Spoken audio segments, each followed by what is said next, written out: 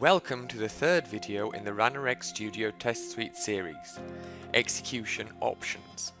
In this video, we will learn how to manage run configurations, configure run iterations, configure auto-retry, and configure error handling.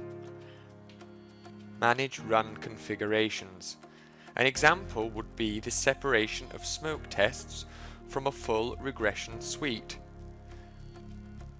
We are able to include or exclude test cases and smart folders with the checkbox.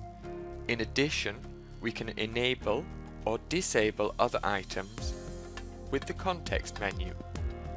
We are also able to save different run configurations by selecting Run Configurations and adding a configuration, and easily switch between the two, as can be seen in this example that runs the test without validation.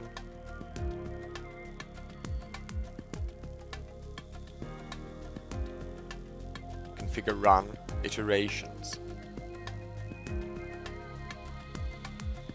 Run iterations can be set for both test cases or smart folders. To do so, go to the File menu, View and Properties.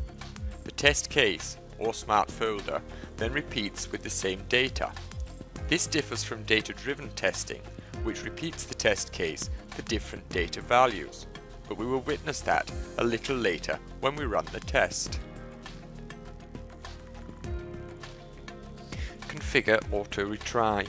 This is useful to avoid test failure due to slow response from the AUT.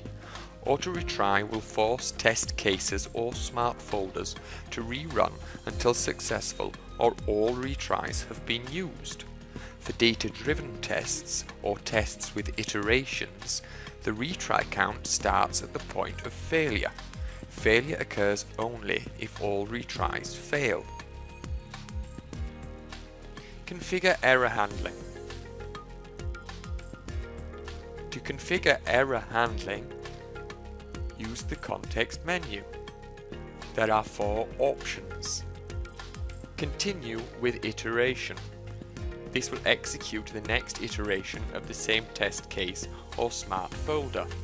Continue with sibling, the default setting. This will execute the next test case or smart folder at the same level. Continue with parent. The test case will proceed to the next parent test case or smart folder. Stop. Stop the entire test run. Note that an error in the setup region automatically stops the test. If a module fails in the teardown region, the next module is run to try to complete as much of the teardown as possible. Now we are ready to run the test. As can be seen, the first iteration was successful, but all subsequent iterations have failed. As we were validating the number of entries at 1, this failure was expected.